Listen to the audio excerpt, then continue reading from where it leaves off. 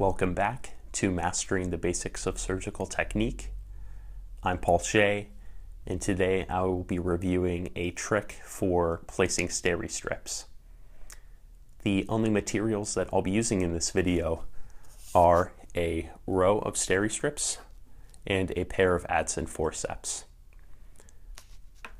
For those of you who have tried placing Steri-Strips in the operating room before, you'll know that the adhesive side of the strips is incredibly adherent to glove material, so much so that it can make it incredibly difficult for an early learner to place the strips on the patient.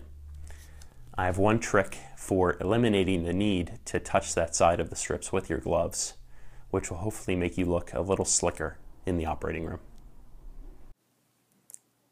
Here I have repositioned the camera to my point of view. You can see that this is a common row of Steri-Strips that has been uncut. It has two edges that I can remove to show me the adhesive side of the Steri-Strips. So I'll go ahead and remove one of those edges now.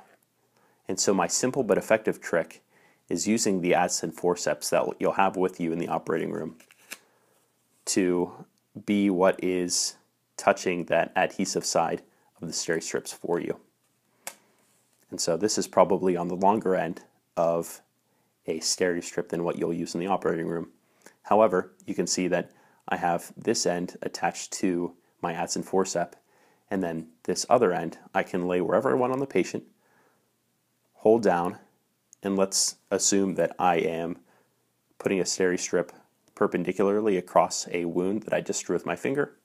I can hold down this side and put on tension onto the Steri-Strip to help put tension across the wound, and then all that I did was roll that Adson Forceps down to lay down that far aspect of the Steri-Strip. And I'll just do it one more time.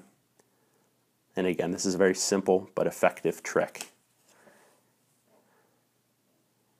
And let's assume that again, I'm just running Steri-Strips along an incision perpendicularly. I place this side down, I put it across the incision, and then on that far end, I just roll off my Adson Forceps. And so that's my trick for today. Thanks for watching.